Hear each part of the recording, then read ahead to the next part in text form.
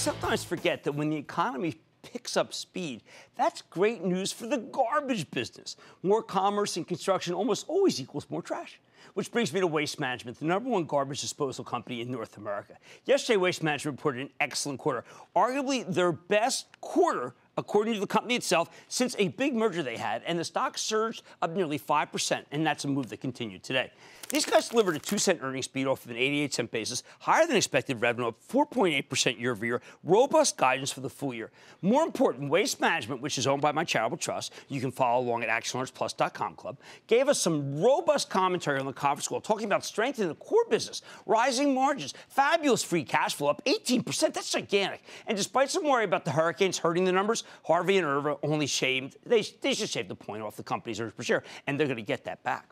Now, Waste Management's given you a nearly 30% gain over the last 12 months. It's up here, yields a little bit less than 2.1%. Very attractive. Clearly looking good. Could the stock have more room to run? Let's check in with Jim Fish. He's the CEO of Waste Management. Find out more about the quarter and where his company's headed. Mr. Fish, welcome back to Mad Money.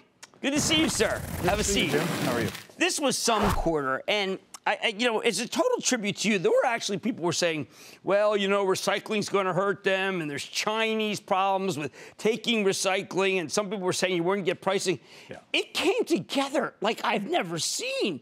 I mean, why were some people so confused given how strong the quarter was? It's a good question because, look, we've had a good year. I mean, it's not as if this came out of nowhere. We've had a good year. First quarter was good, second quarter, and we had a good 2015, 2016. So this didn't just come out of thin air, but it all seemed to come together in Q3. Well, let's talk about what happened with the hurricane, okay? A lot of people felt, well, a hurricane, that's Waste Management. But you explained that it's FEMA, but that doesn't mean you don't benefit in the end. Right.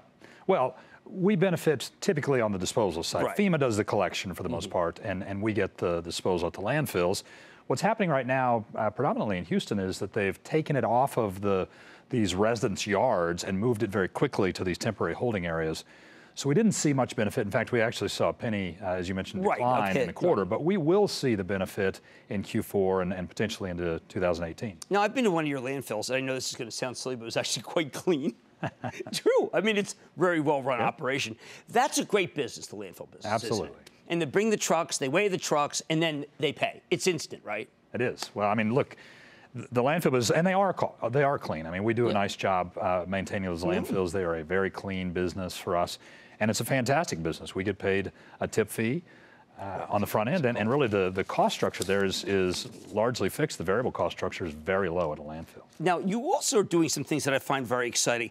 At one point, you talk about how you need capital expenditures just because you're growing the business. Yeah. You're putting people to work, and you're buying trucks. Yeah. Well, CapEx this year is going to be up versus last year by a couple $100 million. Right? So we're, free cash flow was up 18% for the quarter, and not because we cut back on CapEx. CapEx is going to be up $200 million for the year off of a 1.3 base last year.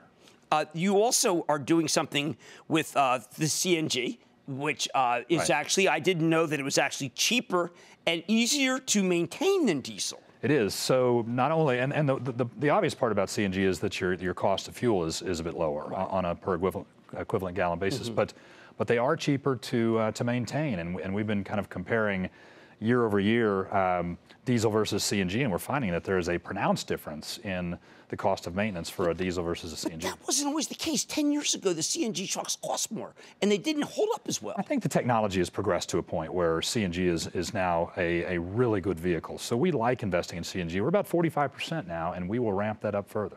Well, we also don't want diesel in our cities. Right, we don't like.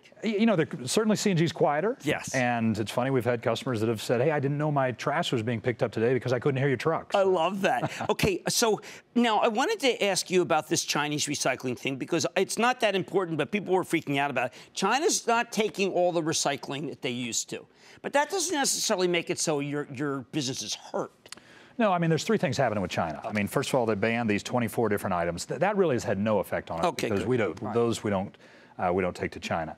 The second is that the Chinese government has not reissued these import licenses. That is having an effect, but fortunately for us, we have a broad array of customers outside of China, India, Thailand, and Vietnam. Okay. So we're able to diversify a bit when things like this happen in China, and this is not unprecedented for China.